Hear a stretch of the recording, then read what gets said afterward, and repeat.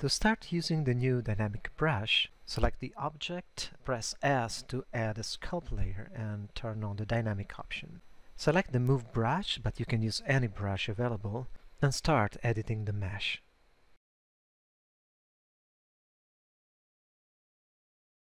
You can change the number of the sub-steps to improve the quality of the simulation.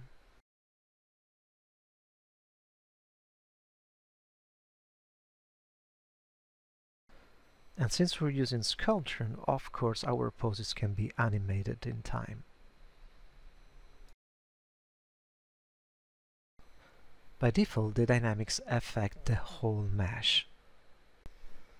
We can use the brush size multiplier option to limit the action to the brush size.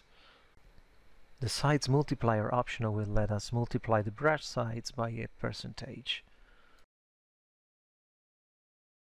The dynamic simulation is normally using the rest pose of the model.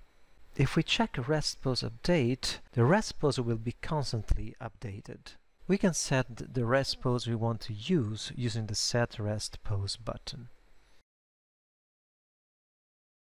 In this case, I'm resetting the mesh shape to its initial state, and I'm using Set Rest Pose to make that pose the one that will be used by the dynamics.